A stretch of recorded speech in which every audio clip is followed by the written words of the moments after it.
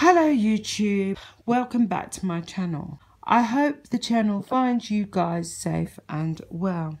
A poll that basically agrees completely with Piers Morgan has been released, and the public do feel that the royal couple are literally cashing in on their royal titles. Without the titles, and I've always said it, these pair would simply be just another pair of celebrities in Los Angeles, milling their way around and basically getting on with it. But because they have these titles, they are given exceptional attention and the opportunity to make vast amounts of money.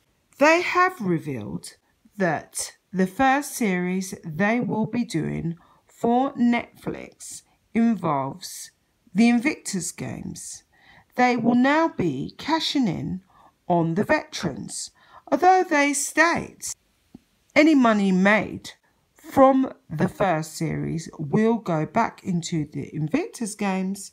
It does remain to be seen. We do know that these two tend to exploit every situation. When the poll asked, do you agree Harry and Meghan are cashing in on their royal titles, the survey showed a staggering 90% of 14,800 people agreed that Harry and Meghan were cashing in on their royal titles.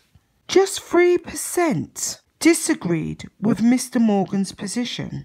And let's face it, when Harry and Meghan sat down for that bombshell interview with Oprah, Meghan stated that the palace did not give her help for her suicidal thoughts, and they told her that it wouldn't look good, and she was basically brushed aside. She also claimed that a royal senior member of the family was racist towards her and making suggestions about how dark Archie would be. And then there was the claim from Harry that when he left the royal fold, he only had the income which his mother had left him. He did not mention his great-grandmother, the Queen's mother's money that had been left to him in trust. He didn't talk about that at all. Someone has suggested, and this has been an insider, without their titles, they would just be another so-called celebrity couple in Los Angeles, which I've stated, and good luck to them, as long as they stay in the United States and do not come back to the UK. That is how people really do feel about Harry and Meghan. Some have suggested that what would happen to them if the Queen decided to basically revoke their titles. It's worth thinking about, someone else has said. Now, they claim that the royal family are extremely toxic.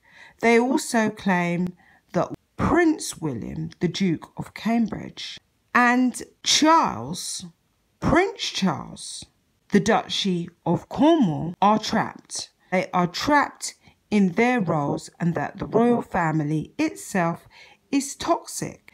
Yet they continually talk about the royal family, arguably the most famous family in the world, in order, as I've stated in previous videos, to get attention and maximum attention.